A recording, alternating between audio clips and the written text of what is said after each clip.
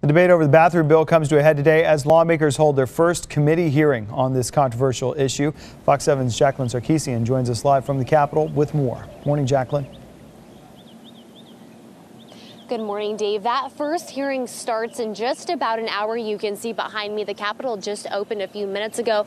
People are already lined up waiting to get inside, I'm told. Hundreds of people are expected to fill the halls of the Capitol where the hearing will begin. Now, if the bathroom bill does in fact pass, many event organizers say they won't be coming to Texas, and that could cost Austin more than $100 million next year. So far, 23 groups have promised they will no longer do business with the city if that happens.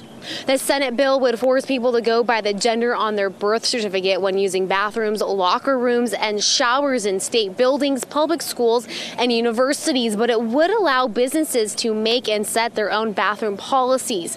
Texas business leaders say the state's economy will take a huge hit if the measure becomes law. As of now, 23 groups have reached out to Austin saying they will no longer hold events here if it passes. Despite all the warnings, Lieutenant Governor Dan Patrick is pushing forward with the proposal. He stood with the coalition of church leaders as well as with the Lieutenant Governor of North Carolina, where a similar bill passed.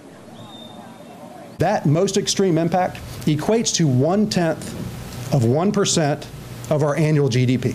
That's the economic impact. 1/10 of 1% of our annual GDP. No businesses left North Carolina.